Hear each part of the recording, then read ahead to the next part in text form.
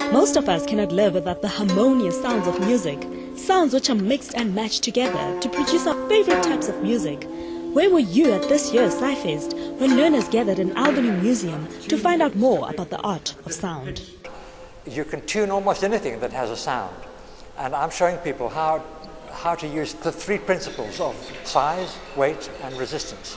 Learners attempt to tune ordinary objects, bearing in mind Andrew's principles. Wood, glass, tin and elastics are tuned into instruments. Most of the students I've had here don't know what the African instruments are. Learners sing and dance while Andrew teaches them about some African instruments, the kundi, rimba and the uhadi. Remember, if you plan to make your own homemade instrument, that you should consider the three factors. There's a size, weight and tension. That is it from me, Enati Kokeli, reporting live from Sci-Fest Africa 2011, Rhodes TV, Grams.